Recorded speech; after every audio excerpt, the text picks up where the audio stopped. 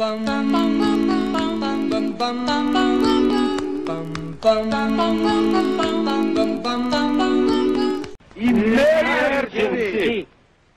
Everybody to get from street!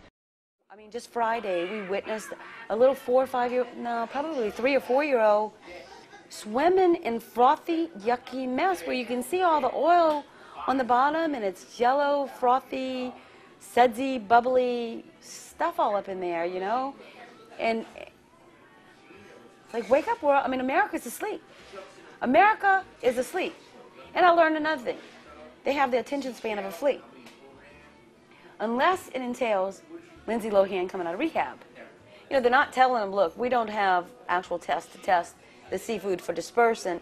And even though that we know that there's an ingredient in Corexit 9500 that when tested on the fish kills 50% of the fish and, you know, in 4 days, and in 10 to 12 days they're all dead, you know, the seafood's safe.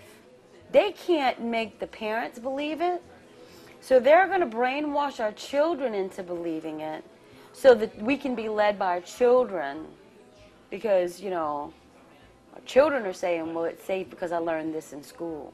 And it's just, it's a pathetic ploy. It's absolutely a pathetic ploy. I feel violated that that NOAA, EPA, whoever can come in and teach whatever they want to our children, even though it's not accurate. It's not accurate. Because if the seafood were safe, then they could prove it was safe because they would have a test for dispersant, right? Which is, I mean, there's so many layers to the story, and the plot just thickens. You know, it just thickens and thickens, and I'm like just appalled and outraged, and I'm like, what the heck is going on? Because, you know, with the Corexit 9500, I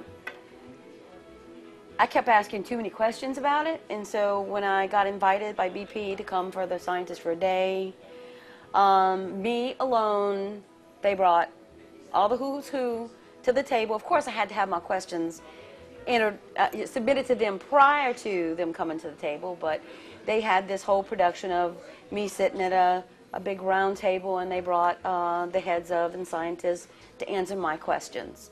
One particular, the EPA brought in, there was a toxicologist there, and she had created a chart. She created this chart, and she had little household products all around it, right? So she's got the little household products, and she's going to, excuse me, she is going to help me, she's going to help me understand that Corexit is perfectly safe because it's in all, look at all this. This is the products, you know, we use them in our home. They're harmless. I mean, everybody uses these in their households. And then there's this Klondike bar sitting on the table. And I'm sitting here looking at this Klondike bar thinking, wait a minute. You've got all these ingredients, and I've already studied the bad boy of Corexit 9500, which is dipropylene glycol butyl ether, or backwards or something like that. But anyway, you know, I've already like gone crazy studying this stuff, trying to find out what is in our water, what is in our air, what is in our seafood. And I know for a fact that this ingredient in the Corexit 9500 is not in anything we eat. It is in a lip shimmer, but that lip shimmer is one, it's in the dirty dozen, okay, that they're trying to get off the market because it's toxic, because it has toxic effects to it.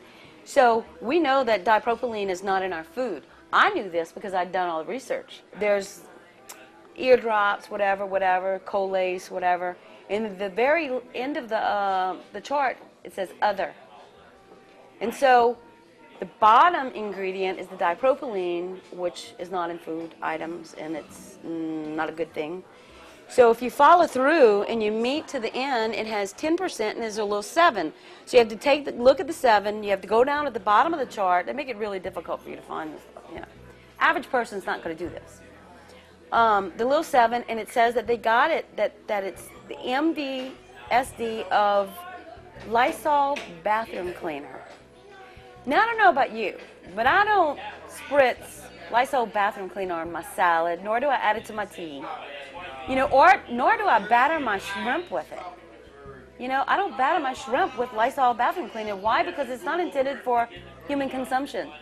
So I go home, I study the chart, and I'm like, no, no, no, this is not in food items. So then I go to the dockside chat, go head-to-head with FDA guy, who I asked him, is this in food? Is the dipropylene glycol in food items? And he absolutely insisted that it was.